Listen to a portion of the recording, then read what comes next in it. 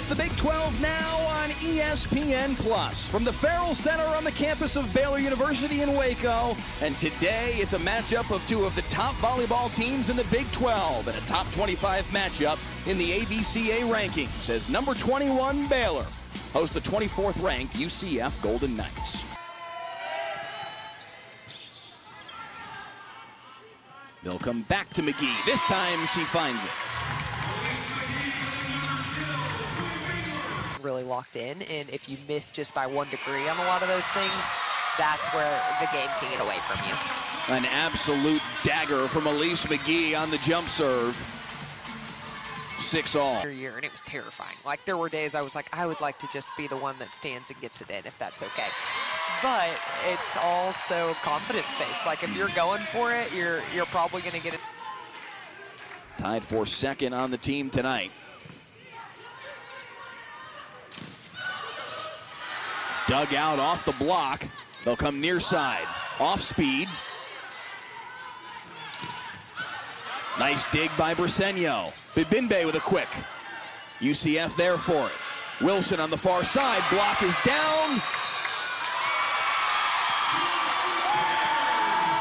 Point to Baylor.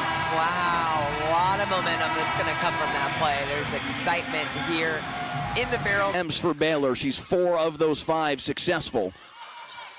26-all. The block. UCF has to dig it out. They're going to have to send over a free ball here. McGee dug out by Emily Wilson. Another free ball, though, for the Bears. McGee again, this time, finds the floor. What a swing, and very well timed by Elise McGee. Good serve by Bibimbe. Wilson off the block. The dump try will fall for Avery Carlson, her 3rd time today, pulling that off. McGee, the junior, with the jump serve again. A dagger dug out. They set the middle, blocked by Baylor. Bibimbe sends it back over. Wow, Grimes at the dig. Dug out by McGee. Bump set for Simpson. In.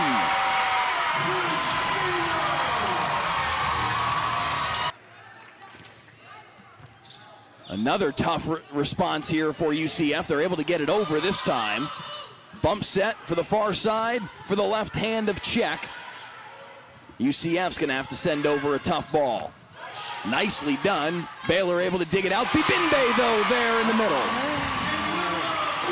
Wow, the pace on that set, the connection between Carlson and Bibimbe, that just could not have been more perfect.